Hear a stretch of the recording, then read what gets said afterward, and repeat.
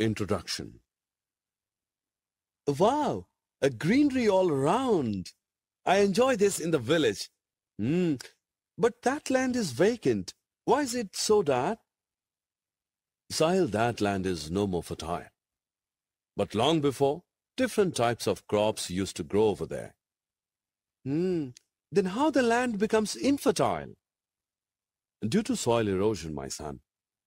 Soil erosion? What is that, Dad? Children, soil erosion is one of the major environmental problems in today's world. Come along to know more about it in this lesson. Soil erosion and conservation. Objectives. At the end of this lesson, you'll be able to define soil erosion, list the factors responsible for soil erosion, explain the effects of soil erosion on environment, discuss the preventive measures for the control of soil erosion. It is everywhere. We walk on it, we drive on it, and we grow plants on it and so on. Wondering what is it? It is soil. Soil is the uppermost layer of the earth's surface. It consists of a mixture of rock, finely ground into powder, water, air, minerals, and a variety of living and dead life forms. It serves as a natural medium for growth of plants. Most soils contain 4 basic components: water, air, mineral particles, and organic matter. But the fertility of soil has decreased significantly. This is mainly because of soil erosion. Come, let us learn about it.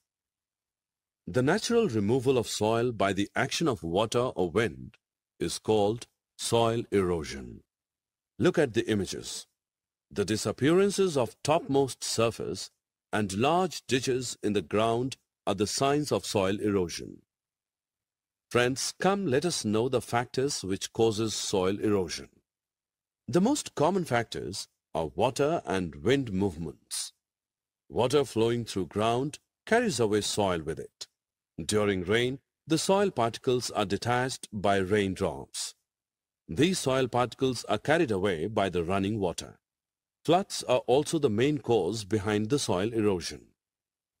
The other agent responsible for soil erosion is the wind. Wind picks up the finer soil particles and takes it to the other location. During storms, the heavy wind takes away the bigger soil particles to a distant place, and that causes soil erosion. Though soil erosion is in itself a naturally occurring process, but in many cases increased by human activities. Some of these include deforestation, overgrazing by animals, improper or excess amount of farming practices, trail building, overuse of chemical fertilizers, housing construction, mining, etc. Soil erosion leads to many unfavorable conditions. It results in the loss of soil and breakdown of the soil structure. It decreases the soil fertility due to decrease in the amount of organic matter. It also reduces the moisture content of soil, resulting in drought condition. Decrease in soil fertility leads to decrease in the quality and quantity of the crops. Thus, soil erosion affects the natural vegetation badly, which leads to transfer of fertile land into a desert. Due to soil erosion, the soil shifts and accumulates on the roads and streets. This blocks the driving and results in accidents. It also blocks many irrigation canals. It increases the risk of flooding. The eroded soil deposits in water resources like river, lake, etc. and pollute them. Soil erosion is a major environmental problem. It has affected all over the world, from forests to deserts. Thus, it's the need of the hour to conserve the soil by preventing the soil erosion. There are many ways of preventing soil erosion. One of the most common ways is to grow more and more trees. The roots of trees hold the soil firmly and do not allow it to wash away easily. Trees planted across the wind direction protect soil against the high-velocity winds. Controlling overgrazing of the land by animals also controls the soil erosion. Building dams control soil loss. Some modern techniques of farming need to be practiced. For example, different types of crops should be grown at different times on the same land. Different types of crops should be grown in the alternate rows in the same land. These practices control the loss of soil and increase the fertility of soil.